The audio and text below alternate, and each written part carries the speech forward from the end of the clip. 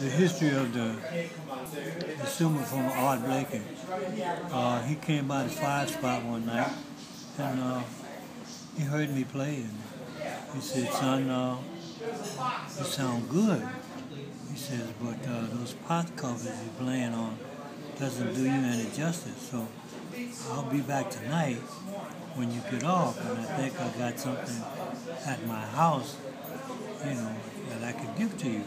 So when I was off, I went with him to his house, and he went in his closet and got this set of cymbals, which was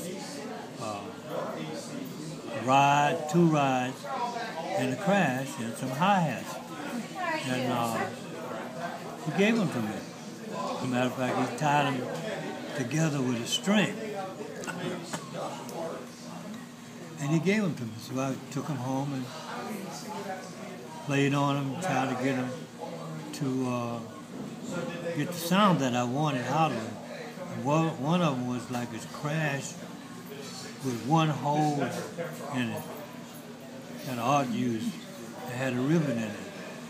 So I was playing on that. The sound was so great, man. It was great. So I started recording with those cymbals. And everybody liked those cymbals, man.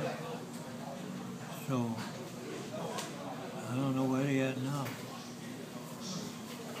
Where all my cymbals, man.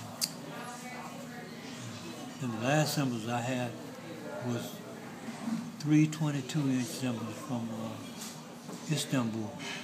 It's lovely, man. And I had them in a cymbal bag in my house, and my son came over. My daughter helped to pack this truck to bring the cymbals from New York to bring them down here to New Orleans. And I never got my cymbal back.